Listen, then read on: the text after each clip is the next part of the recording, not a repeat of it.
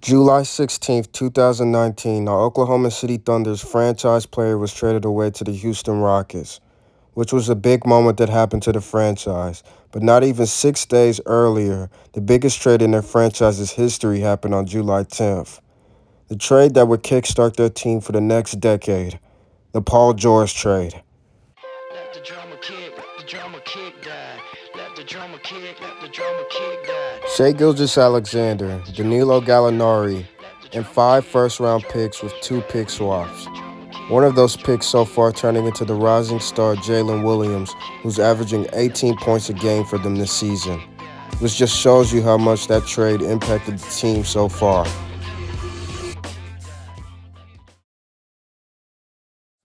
The timeline begins in the 2019 offseason and regular season. After their disappointing loss in the first round to the Portland Trail Blazers, the 2 stars that they had at the time decided it might not work out. In the offseason, both of them was traded away, in which seemed like it would be the start of a rebuild for them. But that didn't turn out to be the case.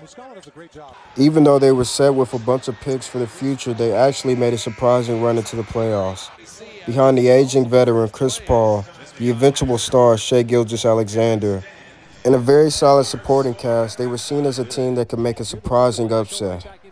That wasn't able to happen though, but they were very close to beating the James Harden and Russell Westbrook-led Houston Rockets in Game 7. After this run, the OKC Thunder would enter rebuild mode, which was expected to take a long time. Long story short, it didn't.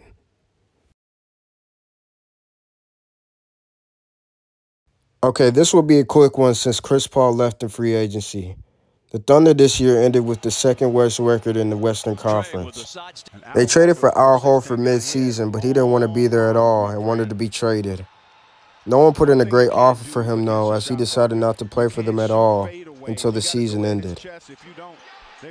Shai was also injured this year and wasn't able to play enough to help the team get wins.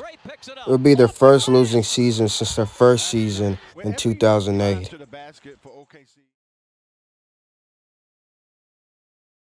In the 2021-2022 season, it would be much of the same, as they almost had the same record as they did last season. With injuries to Shai sidelining him a lot of games, and not many bright spots anywhere else besides Lu Dort averaging his career-high 17 points a game, and Josh Giddey showing potential, there's not a lot to say about this season. In the next offseason, the Thunder drafted 2 players who have shown their amazing assets this season, Chet Holmgren and Jalen Williams.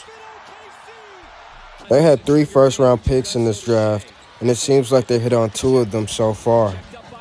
When the regular season started, there wasn't too much hype for the Thunder in the NBA world, as they were still seen as a rebuilding team.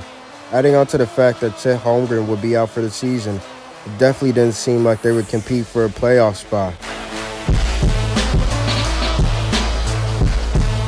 Well, that wouldn't be the case, as Shai's stats would jump to some of the tops in the league, averaging 31, 4, and 5 a game.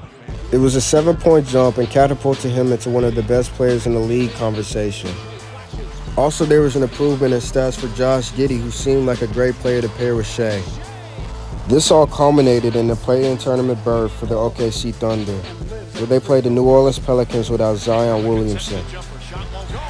That game would turn out to be Shai and Josh Giddey's best games, as they both went off. Shai had a 44-point performance and a near 30-point triple-double for Josh Giddey. Lu Dort also added 27 points too. They would then get beat in the second round, and I mean beat up. But it honestly showed a growing moment for OKC and might have been the reason it helped them get this good this season. Now, in present day, the OKC Thunder have the second best record in the Western Conference, led by All-NBA first-teamer Shai Gilgeous-Alexander and the leader in the Rookie of the Year race so far, Chet Holmgren. What they're doing this season reminds me a lot of the old OKC Thunder in the late 2000s and early 2010s. A good young team led by future and current stars. The crazy thing about it is, the Thunder's not even close to being done yet, and they still have a bunch of assets that they can use in the future. This team's future is bright, and I think Sam Presti might be the GOAT of rebuilds. Thanks for watching, everyone, and like and comment for more. Also hit that subscribe button. See ya and have a good one.